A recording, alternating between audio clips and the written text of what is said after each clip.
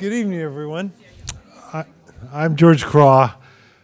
Welcome to our lecture series. I have a note here that we've had over 3,000 people attend these series, and I'm really very happy with that. It's been going for 4 years now, and I find that amazing because time passes so quickly. Tonight we have a really great speaker, Natalie Batalha, who's a member of the Santa Cruz community for long-standing. I have some notes here that I have to read because I can't remember all of her achievements. She was an investigator at the NASA James Kepler mission that led to so many important discoveries you may have read about. She received her PhD from UC Santa Cruz, where she is now leading the charge on astrobiology programs, helping us to learn more about the origins and distributions of the universe. And I have to say, I think that in and of itself is such a wonderful achievement for our school. You know, it started 50 years ago. I can remember being in high school visiting it with the trailers, and to see it now that we are become one of the most important research universities, not just in California, but in the world, and doing things that affect all people here. It's just a wonderful thing. I you know, when I was reading this earlier, I was thinking of Dean McHenry and Clark Kerr, which is their vision that brought about the school, and how happy they would be to see events like this and see achievements like what Natalie has done. But then let me go on to this, that she has also been named a recipient of many honors, including being named Time Magazine's one of Time Magazine's 100 most influential people, Smithsonian Magazine's American Ingenuity Award. She was elected to the American Academy of Arts and Sciences, and she also received the UC Santa Cruz Alumni Achievement Award, something she certainly deserves. So let us welcome Natalie.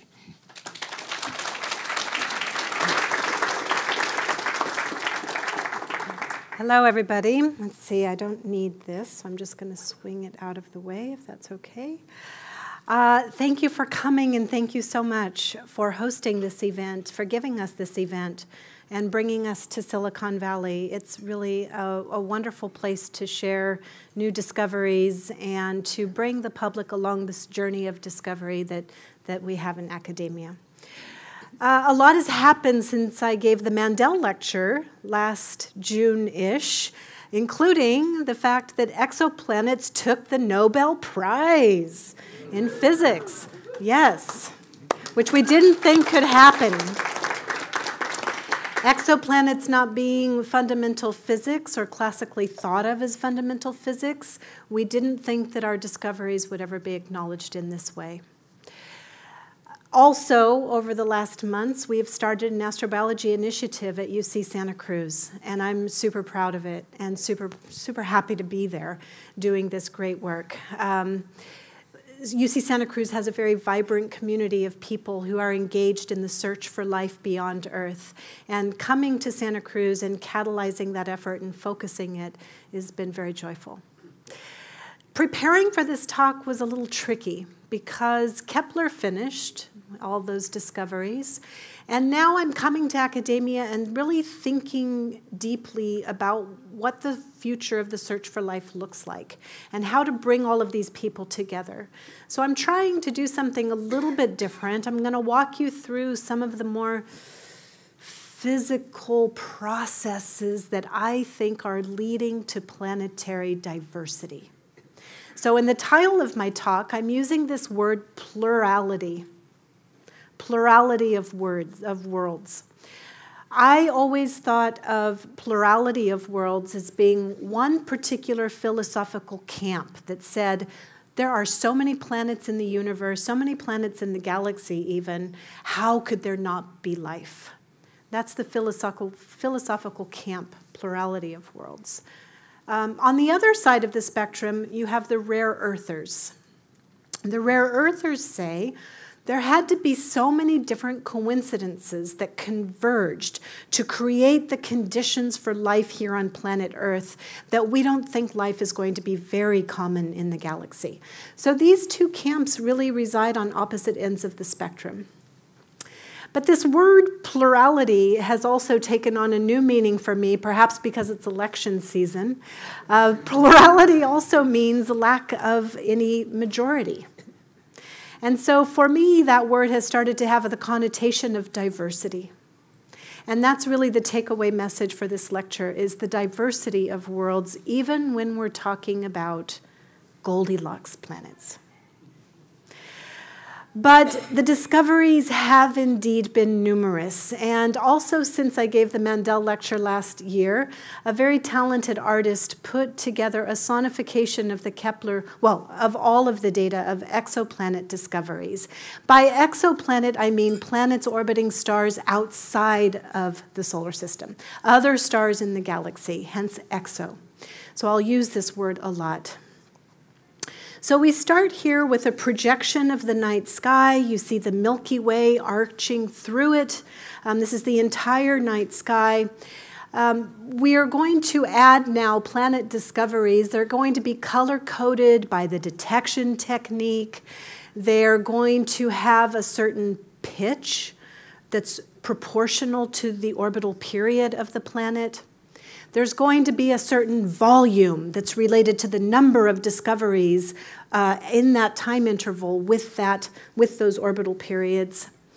And so I'm just going to let this play because I think it demonstrates very nicely the plurality of worlds. You want them dimmed a little bit? Can we dim the lights a little bit?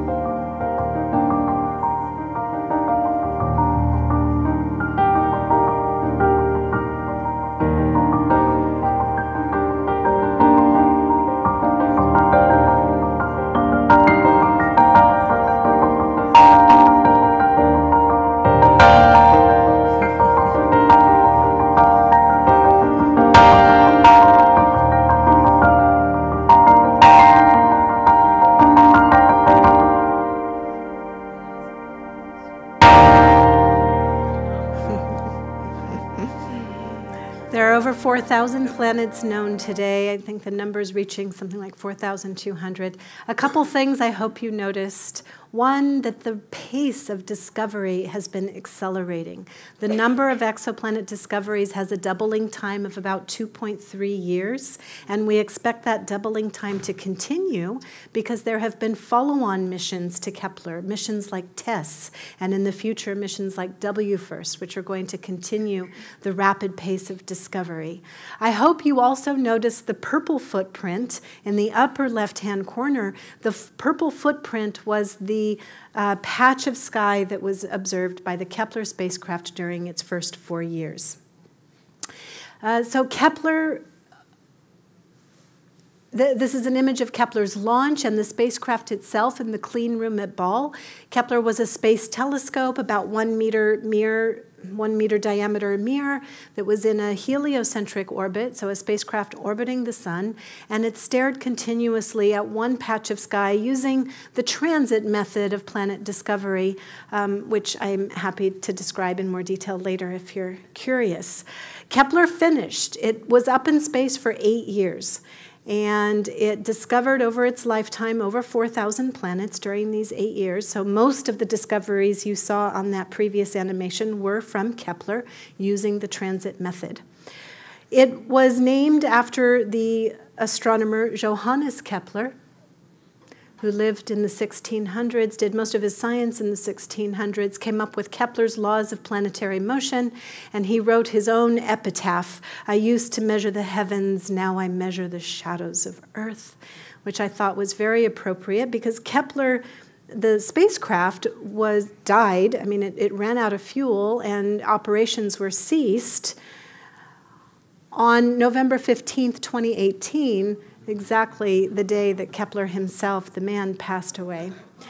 And the transit method that Kepler employed was literally to catch the shadows that are being cast out into the galaxy by other planets orbiting luminous stars. So I think Kepler, the spacecraft's epitaph should read something like, "I used to measure the shadows of Earths," plural. I want to give a little bit of a flavor of what Kepler discovered, briefly. It was a demographics mission, so we were taking a census of planets, maybe more like a poll, looking at 3,000 light years of a slice of the galaxy and then saying something about the statistics of planets in the galaxy as a whole.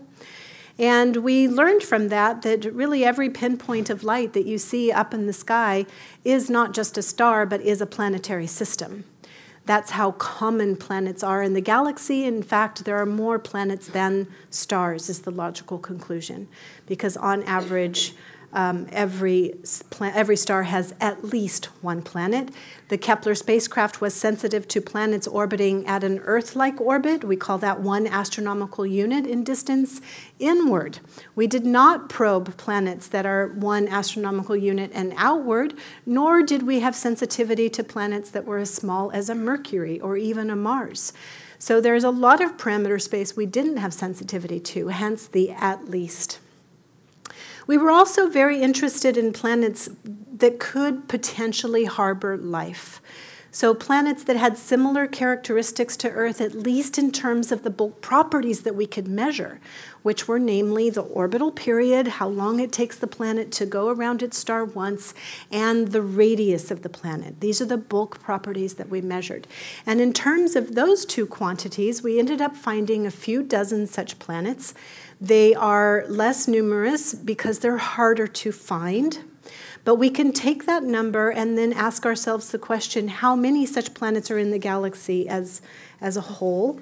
And we could do the thought experiment of taking the Milky Way galaxy and shrinking it down to about the size of the continental United States and stand here at the shores of the Pacific Ocean looking out across the continent and say, all right, given these statistics, where is the nearest potentially habitable planet likely to be? How far away? And the answer, it turns out, is like right here at the on-ramp to 101. It's really close. It's about 1/4 of a mile on this in this model of ours, and in cosmic terms, that translates to about 10 light years. And so I would say, to be technical, I would say that the nearest potentially habitable planet is likely to be orbiting an M-type star within about 10 light years, with 95% confidence. Well, why did I say M-dwarf? Well, it turns out that most stars in the galaxy are actually pretty small. Here in this animation, we go from white to yellow to darker yellow to orange.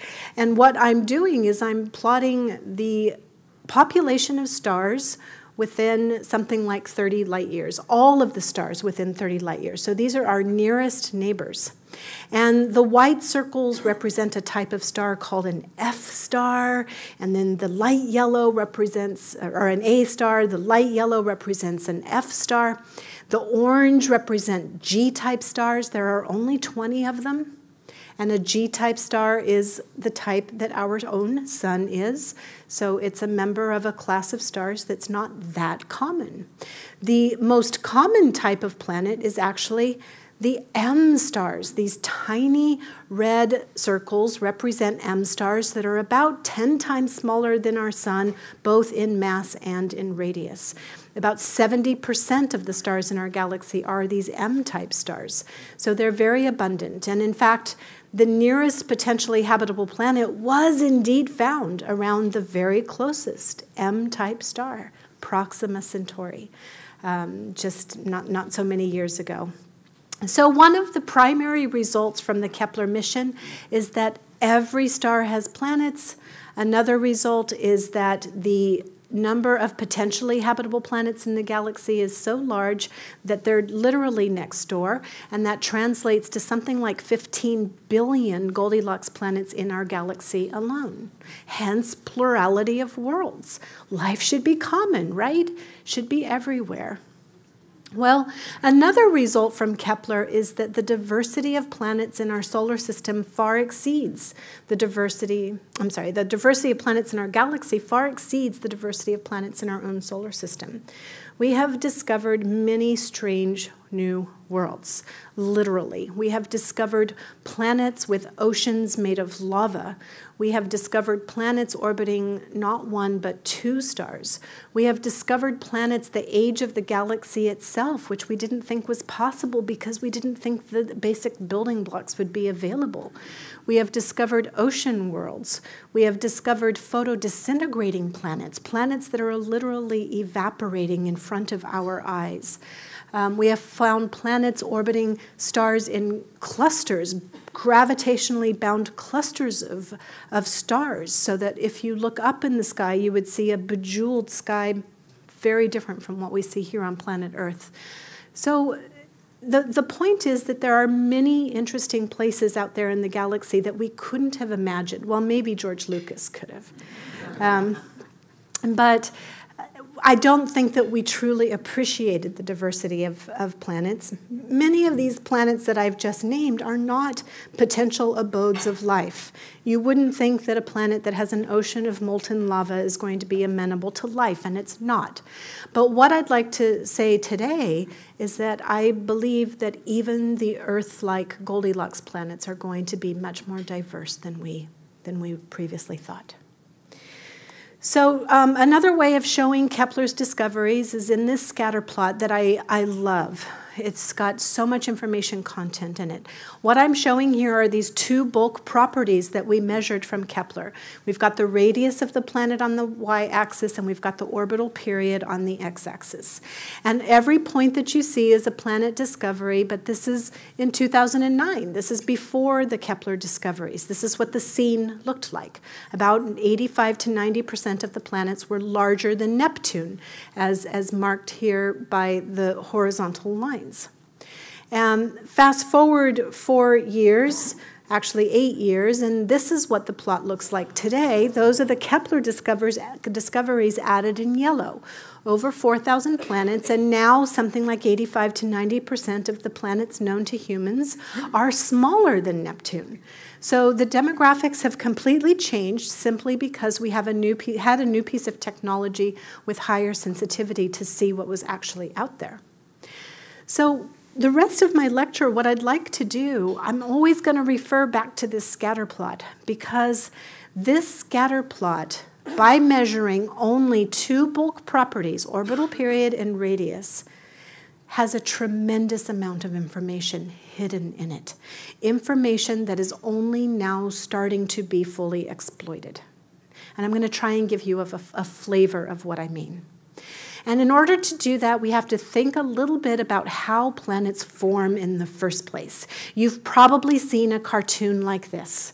It's a standard cartoon of how planets form. It starts from the simplest of interstellar clouds, which then get shaken up and made turbulent by various mechanisms happening in the galaxy that creates tiny overdense regions, which then start to collapse under their own gravity to form ever denser nuclei or seeds of actual stars. And so you see the dense cloud there subjected to turbulence. It starts to collapse under its own gravity. As it collapses, that turbulence turns into bulk motion, which turns into rotation, which starts to flatten out the cloud and create these disks called accretion disks. There's a lot going on in that accretion disk, besides the fact that the central star is still contracting and beginning the fusion of hydrogen into helium in its core.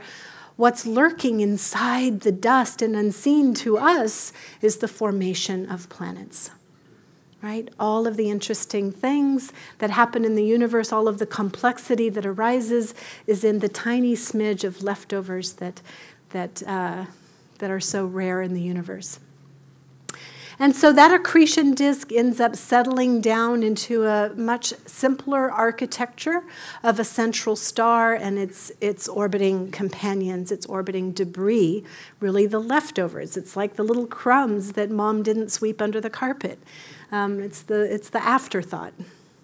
And then I love how this diagram then circles back and shows an exploding star to give you the idea that eventually these stars shed their envelopes or explode altogether and enrich the galactic environment with new heavy elements that can then form subsequent generations of stars and planets. So the whole process is cyclic.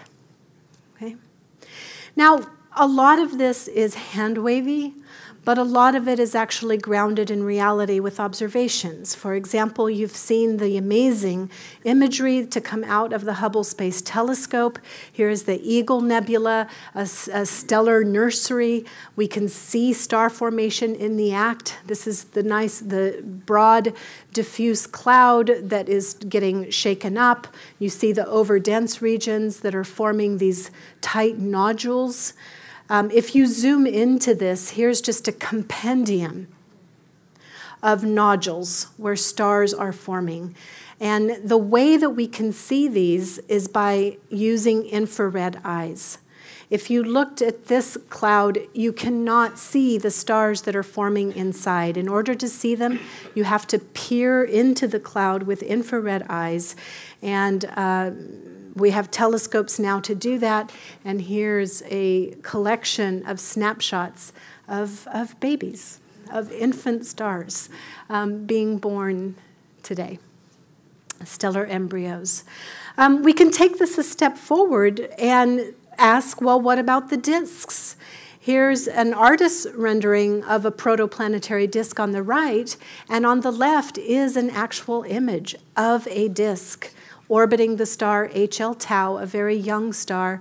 This image was taken with the ALMA array and using sub-millimeter telescopes. In my planetary astrophysics class last semester, I had people calculate what resolution was necessary to achieve this image of this star that's some hundreds of light years away, and you're seeing structures that are only maybe 10 astronomical units across, these nice gaps.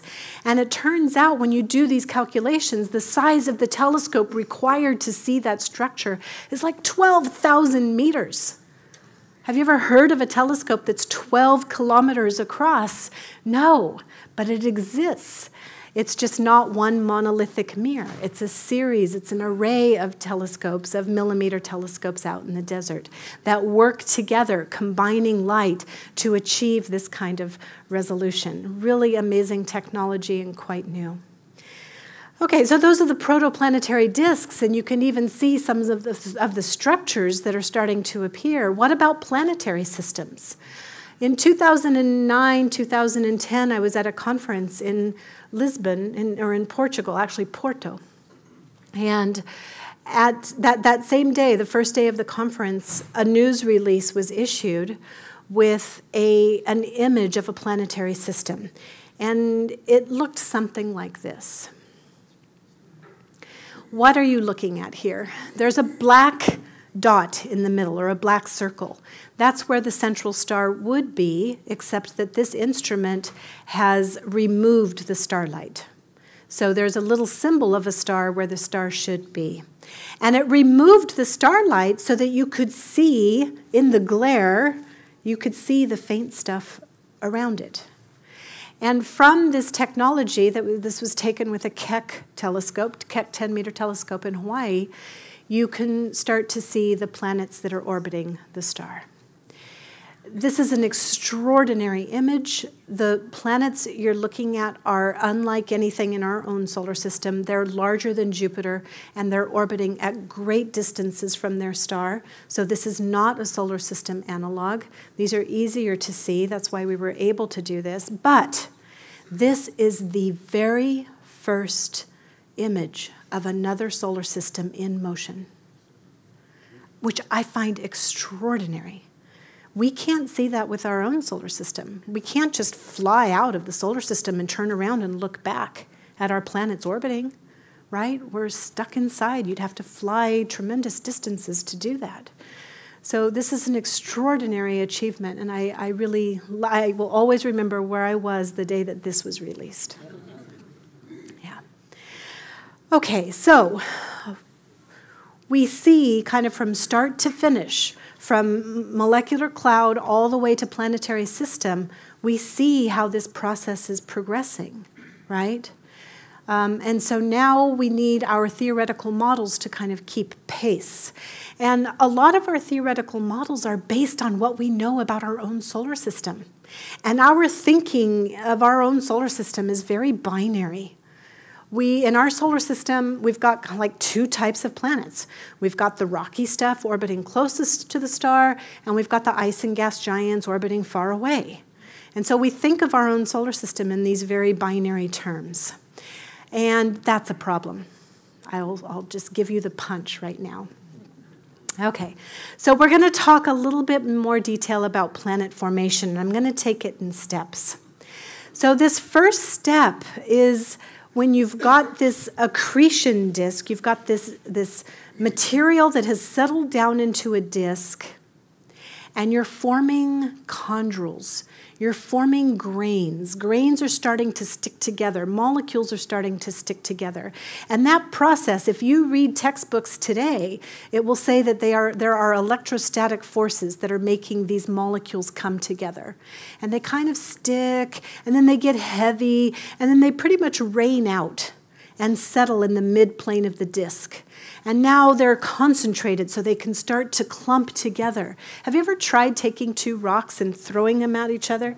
They're not really sticky, right? They don't stick together. So these objects have to become massive enough that the gravitational force becomes important. Ice, on the other hand, if you've ever had a snowball fight, ice does kind of stick together, right? Ice is easier, rock not so much. So that process has been poorly understood. But that is the first process in our formation of planets. It's taking the molecules, the little debris, the grains, and making them come together to form these rocky cores. All right? And here's a very complicated diagram of the disk, which talks about these processes. You've got the green part in the middle where this dust has settled, and you get a concentration of dust. You've got this red part that's mostly gas. And things are different in the disk, so where a planet forms is going to be very important. You've got cold temperatures in the outer part, hot temperatures inside. All of these things matter. Even the composition of the star or the cloud that created that star and disk are going to be important. Now, I said electrostatic forces, but today we are able to put billions of particles into a computer algorithm and let it put in the laws of physics and let it evolve. Today, we're able to study how dust grains suspended in gas create instabilities that naturally clump things together. We don't even need electrostatic forces to do this. It happens naturally. And we see many examples of this kind of behavior occurring not just in protoplanetary disks, but also in our own atmosphere. We have hazes, we've got pollution, we have dust grains in our atmosphere that undergo these same exact processes. So the physics to study the hazes in our own atmosphere is the same physics we can apply to the disk chemistry that forms planets. All right? Now, I'm bringing all of this up because in our period radius diagram, there are features which are clues to how this process proceeds. And this slope right here, that pattern that you see on the left-hand side, that slope, that wall, is tracing out the sizes of the cores. So by studying exactly what those sizes are as a function of orbital period, you see it goes up as orbital period increases, we can now have a data point to tie our theoretical models together to. We can run these complex models of dust and gas and see what comes out. So that's the first stage of planet formation. Once we have our cores, the standard model says that now you can add gas. And out in the outer parts of a disk, there's a lot of gas available. Let's look at this table. In the universe, well, I'm going to separate out these compounds into categories. I've got hydrogen and helium gas in the upper left, and the black square shows the relative abundance of hydrogen and helium in the universe, or in this protostellar cloud. Most of the cloud is hydrogen and helium, not this dust that settles out and creates grains. Then we've got hydrogen compounds, like water, methane, ammonia. That's 1.4%. Then we've got minerals up here and rocks. That's only 0.4%. And then we've got the metals, heavy metals like iron, nickel, and aluminum, which is even half as abundant, 0.2%.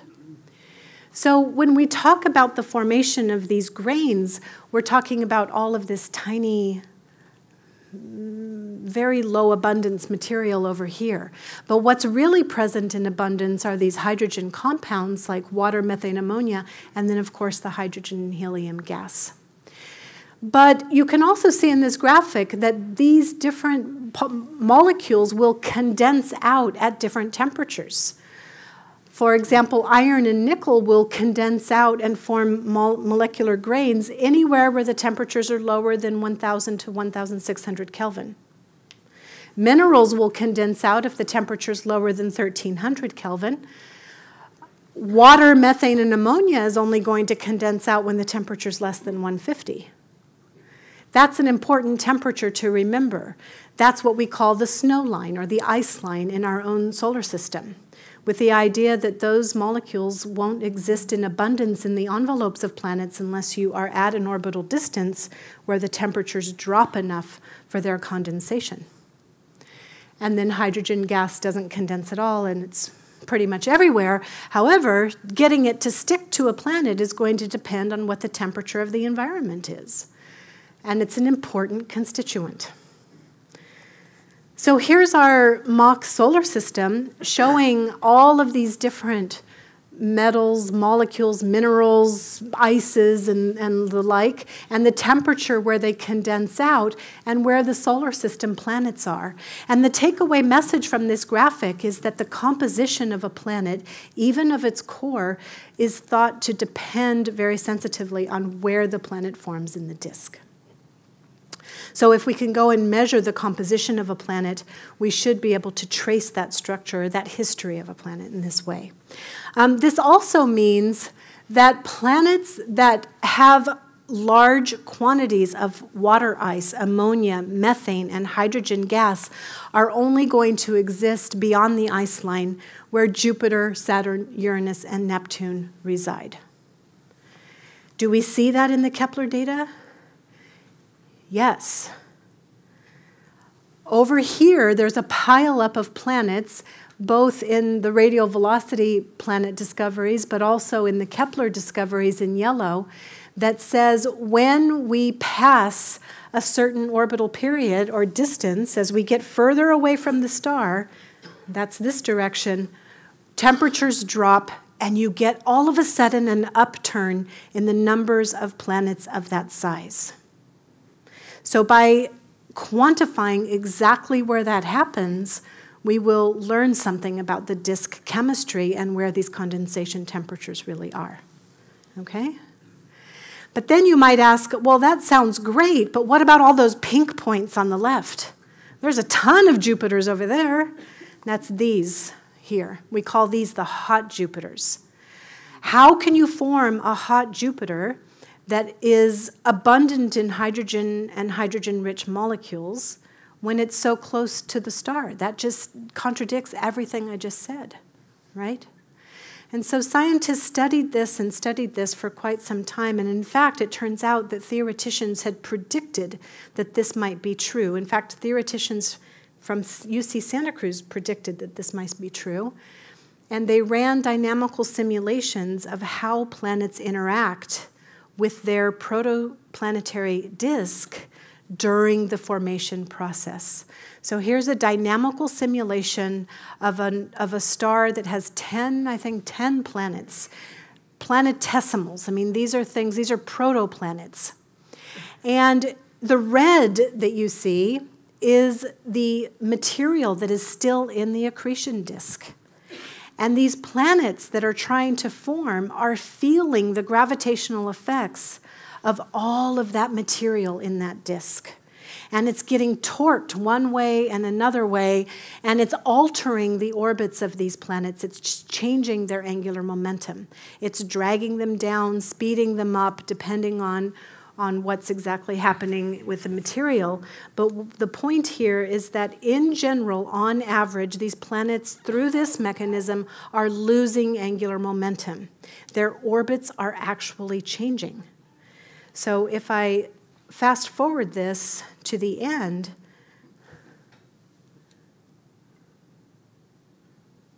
oops. I just want you to compare what's happening here at the end to what's happening here at the beginning. These are very wide orbits, and by the end, as it's interacting with the disk, those orbits are contracting. And so the takeaway message here is that the planets are changing their location in the disk.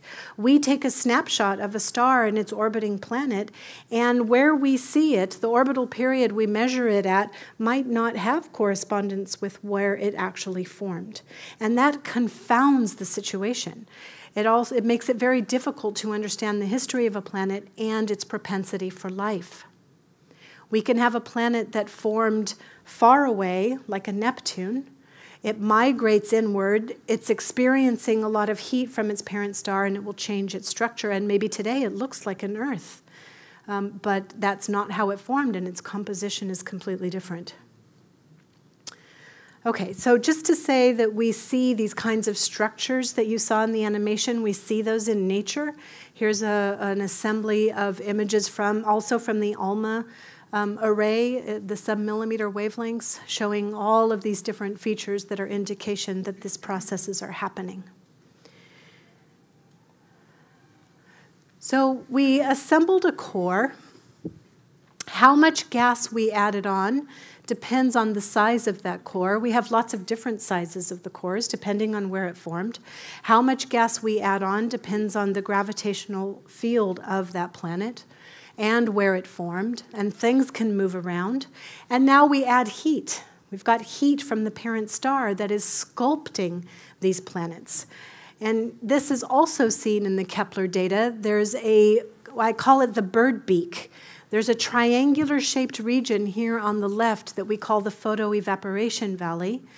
If a planet tries to migrate inwards in orbital period, and it tries to cross into that valley, it's going to be bombarded by radiation from its star, and one of two things can happen.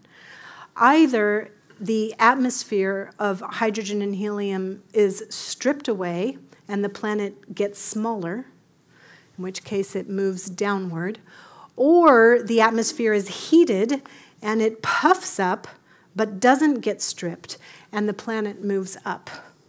So here, too, we have physical processes that are related to planet formation and the diversity of planets that are operating and causing features in this diagram, and by measuring exactly where these features are, we can gain physical insights into the processes themselves that help us to better understand the planets. Here's an artist's concept of what I mean by photoevaporation. There are two things going on here. One is the intense heat from the star that's actually potentially stripping the envelope. Our Earth itself was once thought to have a hydrogen envelope that has now been replaced or stripped away and replaced. But also it's showing the magnetic field of the Earth. The magnetic field of the Earth is helping to shield the Earth from charged particles that are being ejected through coronal mass ejections by the sun. And those charged particles change the chemistry of the upper atmosphere in very significant ways that are important for life. So both of these processes are in operation and important for this photoevaporation. The story that I've built up for planet formation, the assembly of cores, adding the gas, how much gas you add depending on the core size, the sculpting of the envelope through heat, depending also on the core size, how well a planet can hold on to its atmosphere, but also where it is in relation to the star. These processes are corroborating to create two distinct populations of planets, one called Super-Earths and one called mini Neptunes, one which presumably removes its envelope of hydrogen and one that retains it. And this is an extremely interesting population of planets because when you look at a histogram of the Kepler discoveries, this is just a bar chart that shows the number of discoveries in different radius bins. The brown bars over here are the planets that we think of as being terrestrial planets, about terrestrial sized. The blue bars over here are the planets we think of as being ice and gas giants, like Jupiter, Saturn, Uranus, and Neptune. But the gray bars in between are these super-Earths and sub-Neptunes. And it turns out that they are the most populous type of planet known to humanity right now. And if you look at the top, at the solar system planets, we've got the small terrestrial things on the left, you've got the big ice and gas giants on the right. There is nothing in between in the solar system. And yet it's the most populous thing out there. So what are they? Right? Just to go back to this. What is a super-Earth? What is a mini Neptune? How do those relate to life? Can you have a planet that is 4 times the mass of the Earth and still have an atmosphere that's amenable to life? Is there such a thing as a planet that retains a lot of hydrogen or hydrogen-rich molecules like water to create so much water that the Earth or the planet is entirely enveloped in an ocean so thick that it's not interacting with all of the rocky material underneath, which is required for complexity, for life? Maybe too much water is too much of a good thing, right? We're seeking the water. We look for planets that could have liquid water on their surfaces, but maybe too much is a bad thing.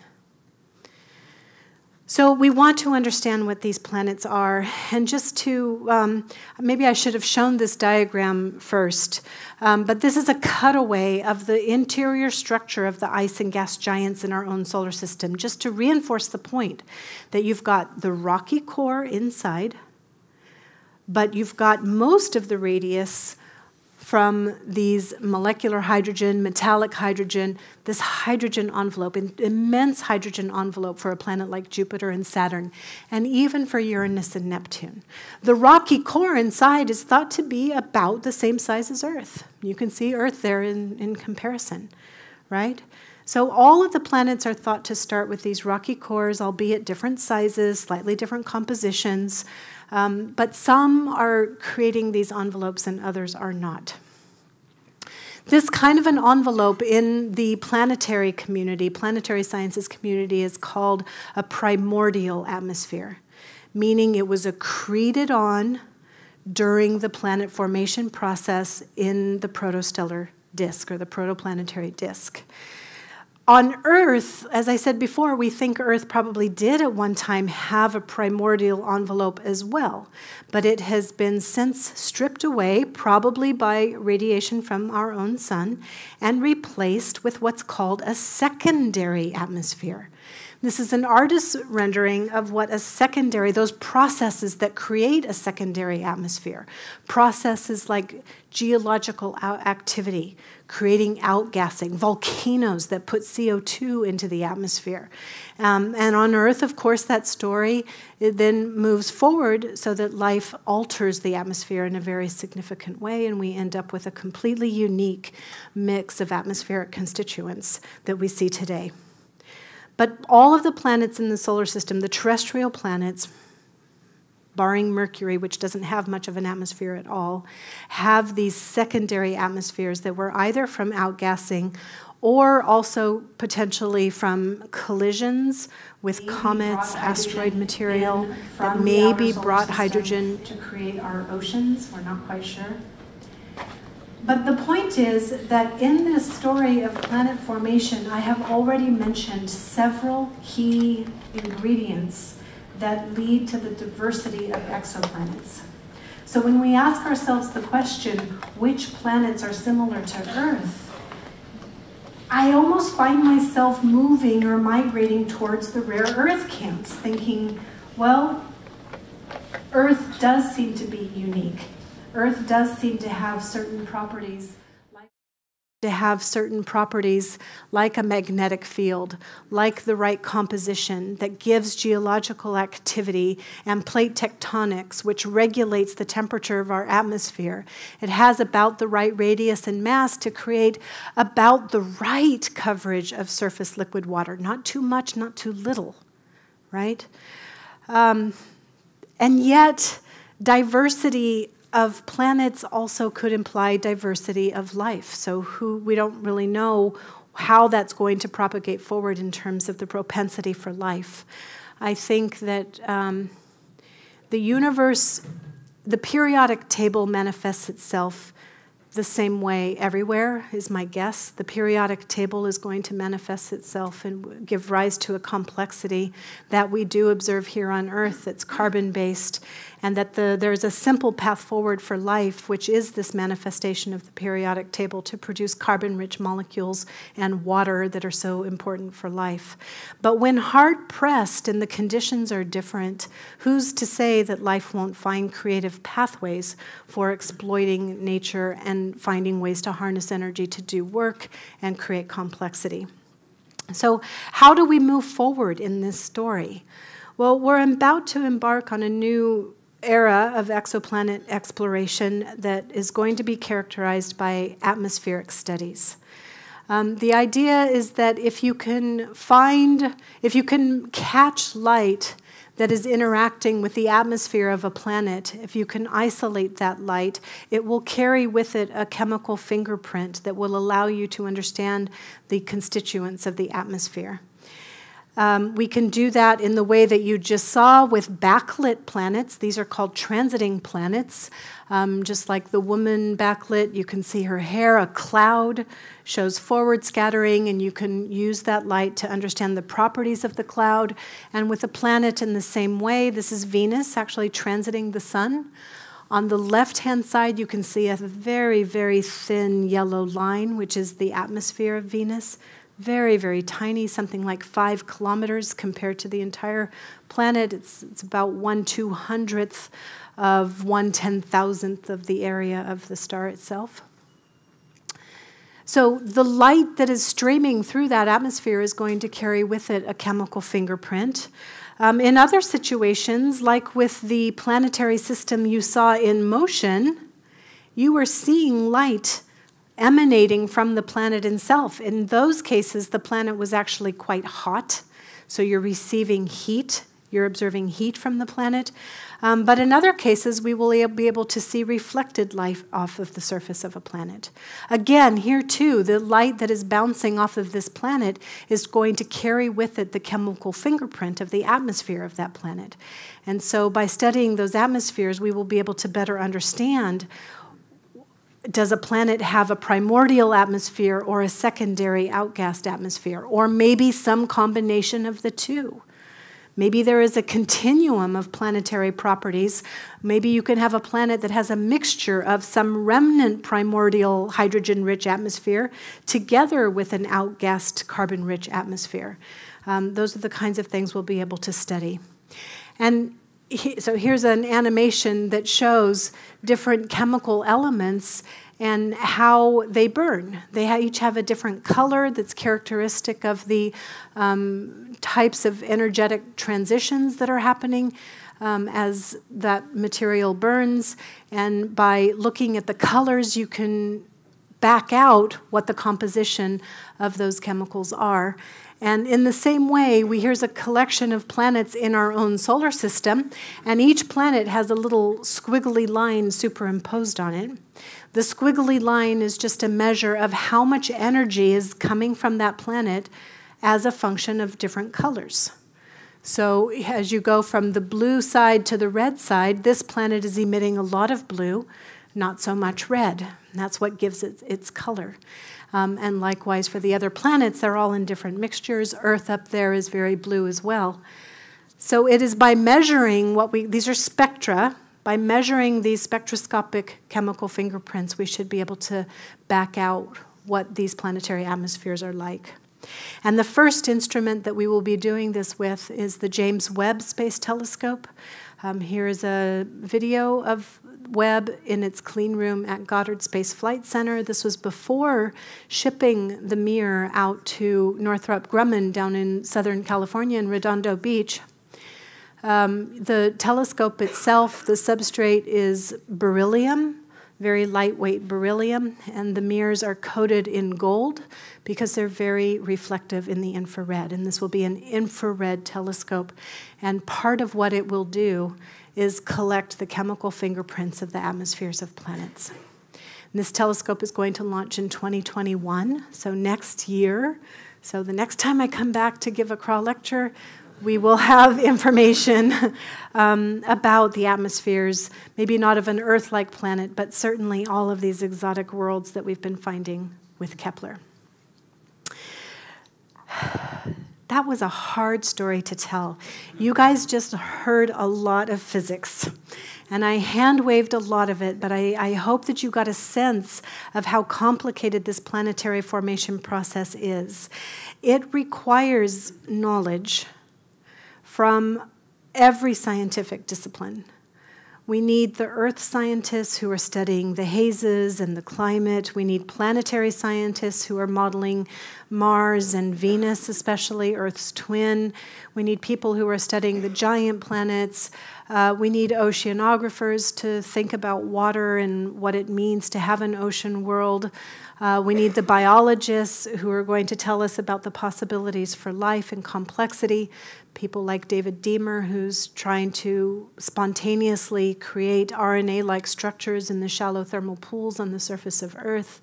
All of these people are critical to this story, and I'm just an astronomer here trying to piece it together. What this requires, the search for life is inherently interdisciplinary. We have to understand all of these pieces, and I'm coming to Santa Cruz, I'm forced to really get out of my comfort zone, which is astrophysics and just detecting the planets, to really try and understand the physics and how it all comes together. And I chose to come here to Santa Cruz because we have people studying all of these different pillars of what we call astrobiology. And these people have come together over the last 6 months, 8 months, I guess it's been, to create an astrobiology initiative at Santa Cruz. And we've begun talking to each other regularly. And new initiatives are already starting to emerge.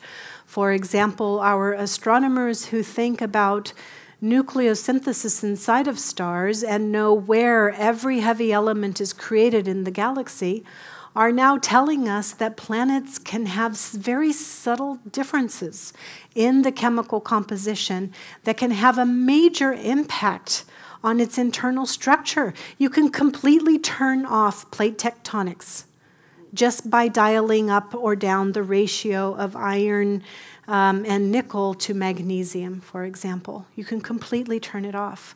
Or if you don't have enough uranium and thorium, which are radioactive elements, the inside of the Earth is not going to be subjected to high radiogenic heating, which is also going to turn off plate tectonics eventually or sooner. So all of these things matter. So having these people come together and talk to each other is leading to new pathways forward for understanding life, and this has been tremendously exciting. If you want to hear more about the Astrobiology Institute, we've got some brochures here. You can come and ask me for one and talk to me. But we're doing a lot of really interesting things that go beyond science. We're involving our colleagues in both humanities and social sciences and the arts. We're having conversations about the ethics of space exploration. And we are about to host our very first public event. I can't share with you exactly the details yet because there will be a press release, but you are the first audience that I have let know that, that coming soon there will be a very large celebration of science that maybe is not exactly what you're thinking.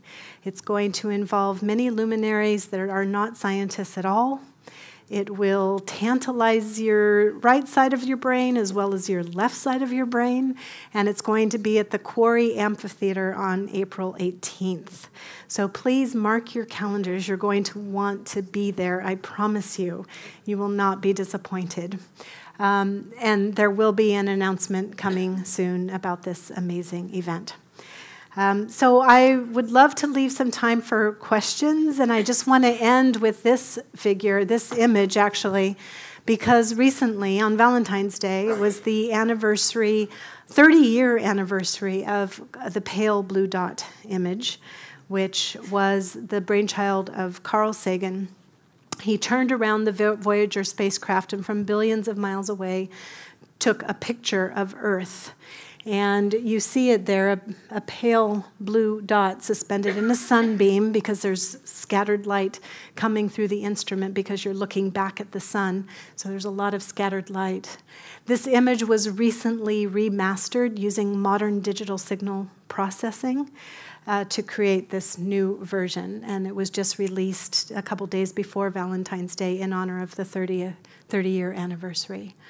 And it's exactly this kind of data that we hope to have in the next, 15 years, 15 to 30 years, from which we can catch the light, spread it out into its constituent colors, and be able to detect the byproducts of life that have influenced or impacted that atmosphere.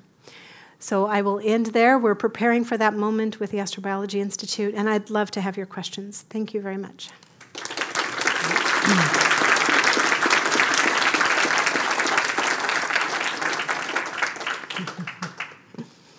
So I think for the Q&A period, we've got some microphone runners. And since the event is being recorded, they want you to wait for the mic, to receive the mic before you ask your question. So I see a gentleman over here, actually.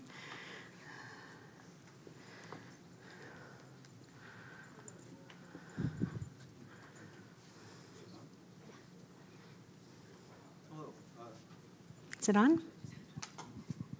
Hello? Yes, I guess it's working. Well, thank you very much for the lecture. I was quite curious, with all the original gas that formed our solar system, is there any amount of that gas, vestigial remains, if you will, left over from that's in our solar system? And is there, are exploring, does that impact that gas to create something, maybe even a pebble in the future?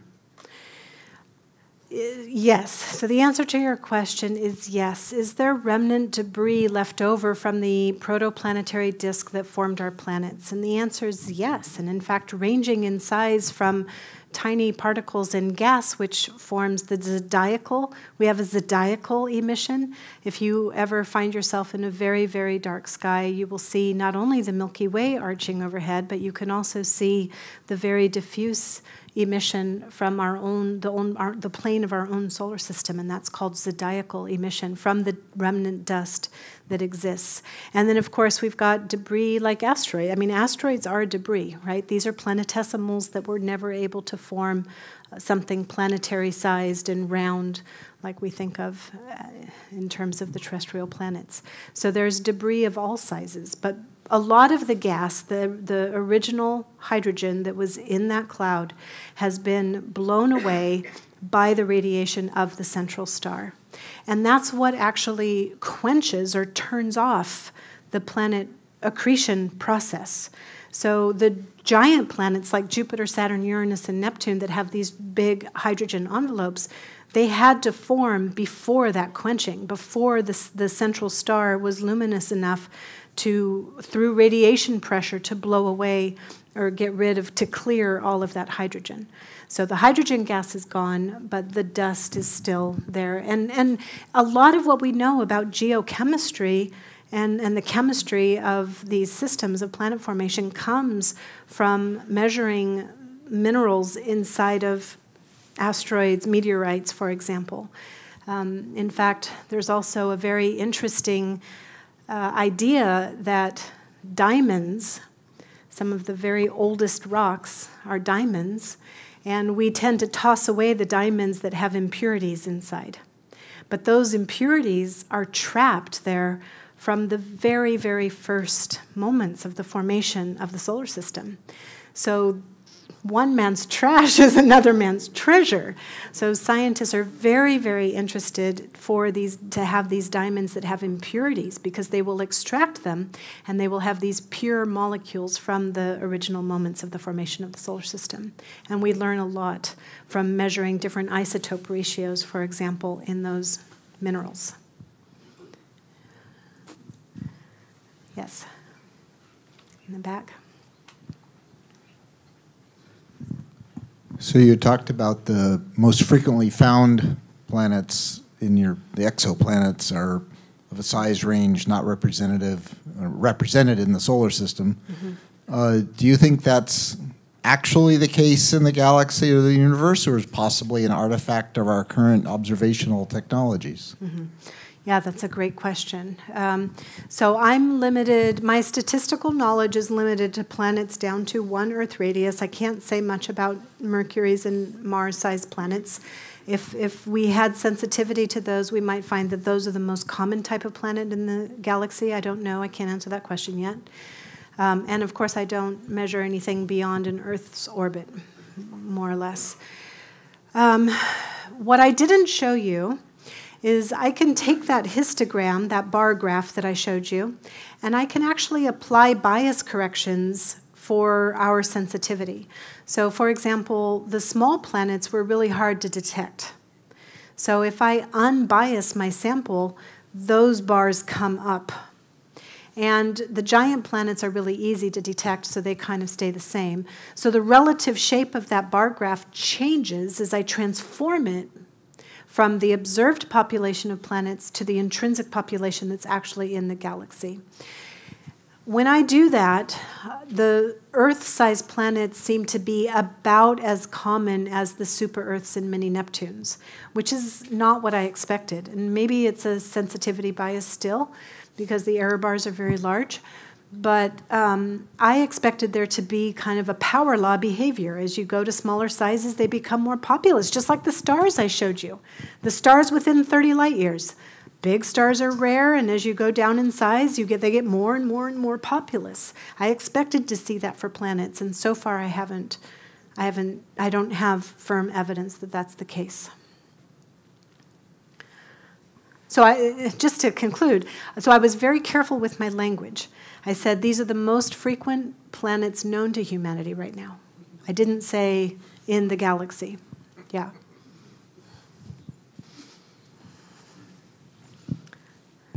So I have a question. Please excuse my ignorance because I don't know as much as a lot of people in this room. That's why we're here.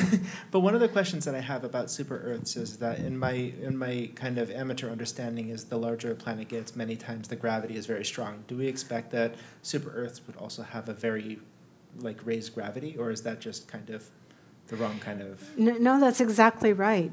So as you go to the super-Earth population, the surface gravity tends to increase. The surface gravity depends on how much mass there is and also the radius. So you can only compress rocks so much, right? As you double, triple, quadruple the recipe for an Earth, the radius does not double, triple, and quadruple. The planet starts to compress.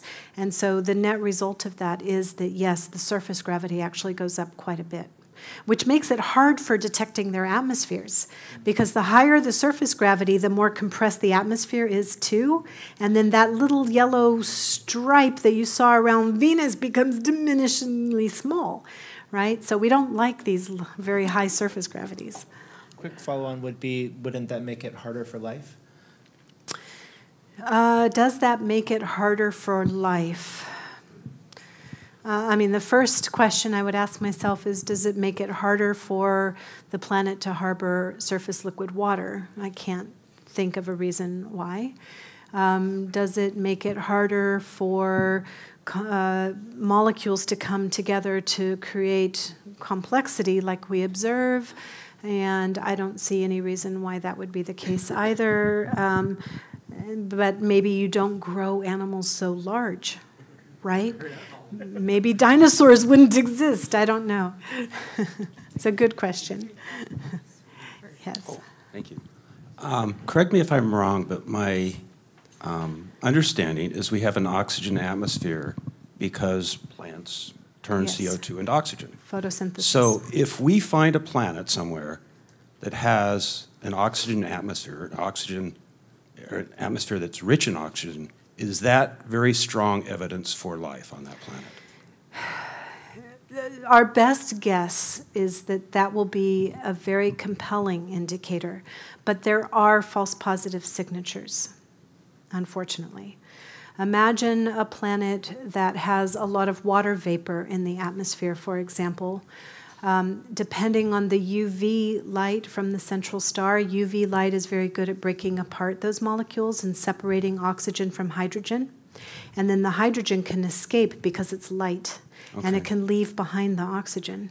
So you can desiccate a planet, you can vaporize its water, put a lot of water vapor in the atmosphere. It's kind of like a runaway greenhouse, if you will. Mm-hmm. You desiccate the water, put it into the atmosphere, break apart the hydrogen and oxygen, let the hydrogen escape, and you leave the oxygen. That oxygen was not necessarily biological. So we have to be very careful. We have to understand the context in which the oxygen signal was identified. We have to understand what its star is like and what the planet's history was as well. Okay, thank you.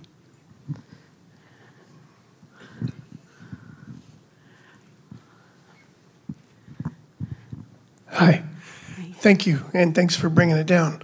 When you were talking about the large Jupiters on the left side of the graph, I was wondering if, because the angular momentum is increasing, does that indicate an older solar system? Or is that unrelated to the age of that? So you're referring to the hot Jupiter population that migrated inwards. Yes. Are they necessarily older? No. Older than, say, ours? Not necessarily. Oh, okay. No. The time scale for that migration is while the disk is still in place, because the change in angular momentum is due to the planet not necessarily interacting with other planets, which can also be the case in some corner circumstances, but much more common, it's the planet interacting with the disk material itself. So this is an epoch of time before the sun has cleared, before the central star has cleared the disk. So you still have a thick disk. That's when it's operating. So all of that migration happens within the first, hundreds of millions of years. It can already be done. Okay, thank you. Mm-hmm. Let's see. How about, yes, over here. Thank you. So it seems like there's a ton of new information about all the different things that can happen in this planetary formation. And I'm wondering if it's affected your thinking and the rest of your team's thinking about the likelihood of finding life compared to the way people thought maybe 20 or 30 years ago. I remember SETI at home with the with your Macintosh on the desk, searching for signals, all distributed out. So have you, in your own career, have you seen a change in expectations? Yeah, there are three major pathways for finding evidence of life beyond Earth. One is simple solar system exploration. Although we look at all the planets in the solar system and we don't see any evidence of a living world, that is a world where you have a global biosphere, there could still be life lurking in niches, maybe in a subterranean cave on Mars or in a sub-ice layer on Europa and Enceladus. So solar system exploration still remains to be exploited. The other pathway is exactly what you said, the search for, it's grown up. We don't call it intelligence anymore because that's a loaded word. We call it the search for technosignatures. And a technosignature itself is a loaded word, but it speaks to some kind of engineering or building or the way we harness energy to do work or the way that we communicate. So those would be called technosignatures, and that's what SETI does so well, and that's what Breakthrough Initiatives is funding right now. But the third pathway, which is what you're alluding to, it only emerged recently. It only really emerged with Kepler. I'm going to say that Kepler and the 4,000 planets that were discovered by Kepler, the knowledge that the nearest potentially habitable planet is within 10 light years, and that there are 15 billion such planets in the galaxy, that catalyzed the search for life in a very tangible way. When I was the Kepler science team lead, Congress in 2017, through the NASA or the Space Authorization Act, added a 10th objective to NASA as an agency, which was the search for life, basically. So yes, I saw a very dramatic change in strategic objectives at the federal level, in universities, and also in the private sector. I think that the search for life on exoplanets, by looking systematically at the chemical constituents of their atmospheres, is the most metered way to get there. The living worlds are going to stick out like a sore thumb, is my prediction. Yes. Mike?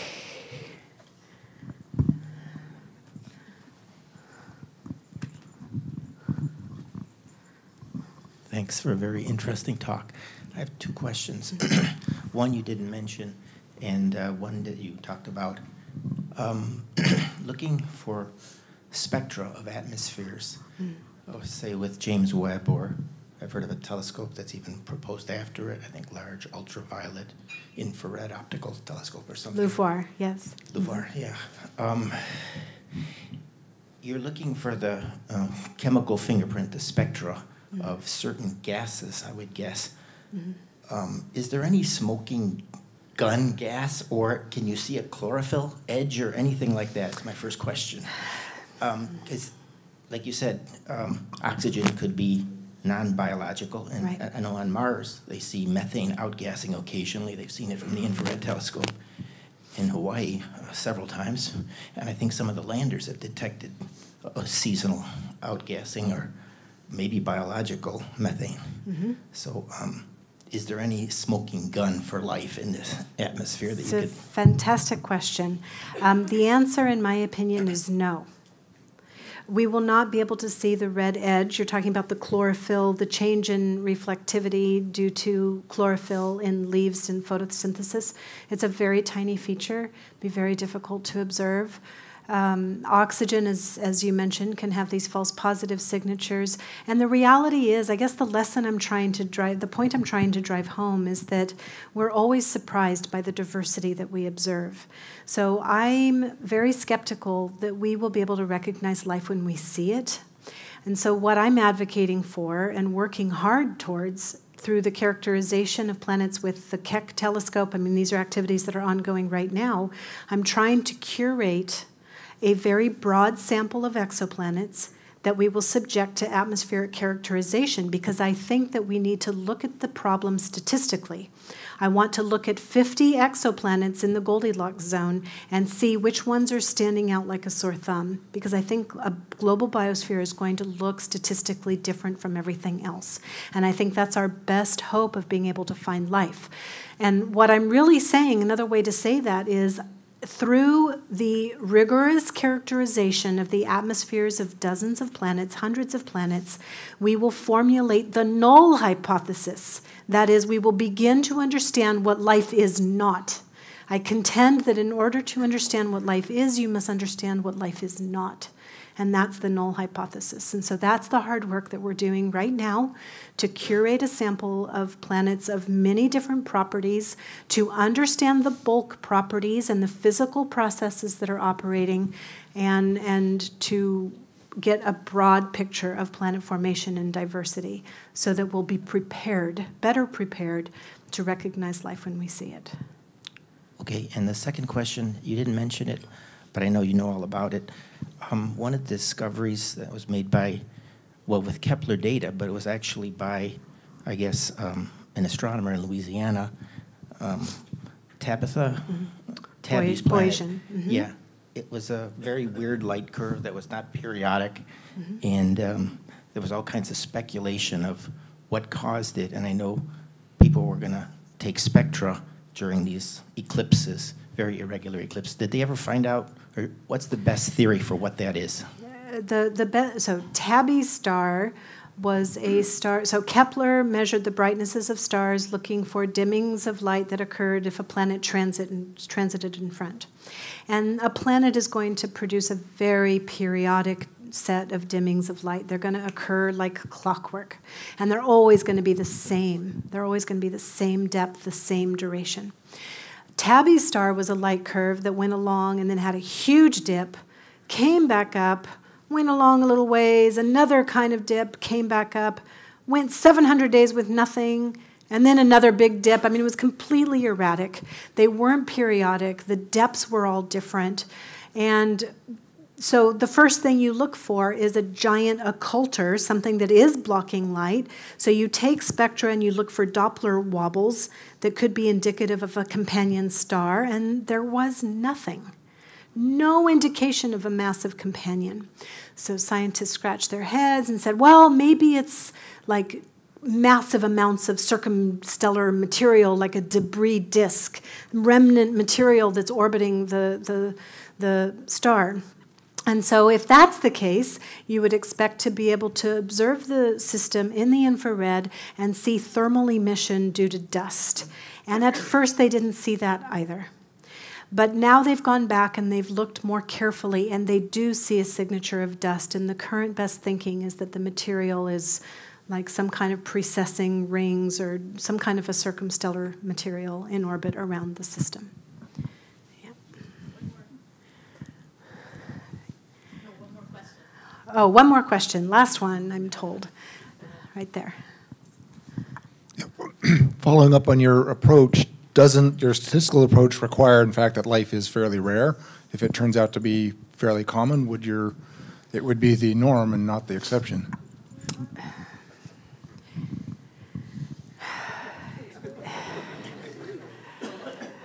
Write this down. Well, I look around in the solar system, and that's not the case. But as we've learned, we shouldn't trust what we see in the solar system. There are planets that are... We're going to look at planets that are not just in the Goldilocks zone. We're going to probe the entire Goldilocks zone. And the Goldilocks zone itself, by design, by definition, is very liberal in terms of where liquid water can exist. At the boundaries of the Goldilocks zone, you know, you have to have really weird circumstances exist in order to really have liquid surface water. So I don't expect that scenario, but I would love to be surprised. Yeah, it's a good point. No, and that was supposed to be our last question. Thank you so much for coming.